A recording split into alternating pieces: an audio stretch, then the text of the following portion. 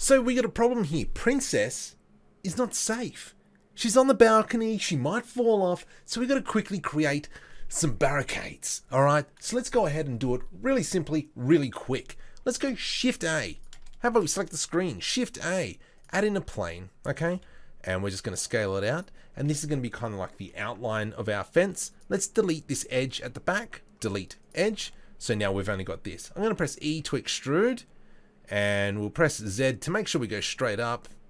About there, I think is pretty good. We got snapping automatically turned on.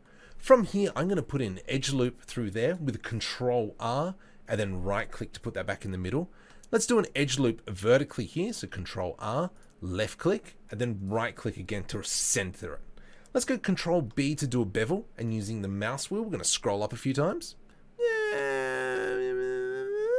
it's about pretty good. From here, let's add a little bit of fanciness. So I'm going to select these edges in here. Let's select these on the edges here. Let's go Control Shift B. Now Control Shift B, what that'll do is it'll bevel the vertex. So if I go Control Shift B and we zoom out, look at that. Yay. Okay, from here, I'm just going to press F and now we've only got faces. Cool, well done, Marco, that's nice. From here, let's press A to select everything. Delete only faces.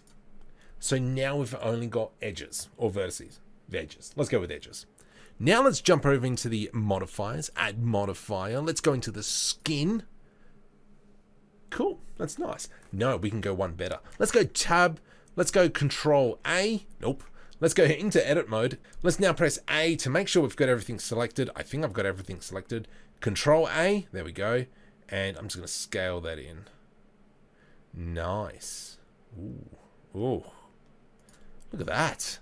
That's a quite nice material just straight off the bat. I haven't even touched anything, but we will create a bit of material. Let's go new material. This is going to be our fence. Let's go into a gray. Let's probably give it some metallic. Specularity down and the roughness up. So when the real Slim Shady, please stand up. And look at that. Princess is safe. Now all these models are from the blend kit. There is a link in the description. Also, here's another fun fact. If I go Control A, I really like this camera angle. Control A, let's add in a camera.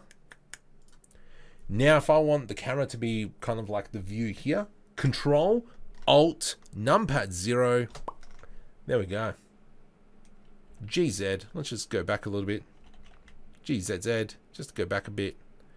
Let's press F12, and there we go. That'll be our screenshot. 4,000 samples. I don't think so.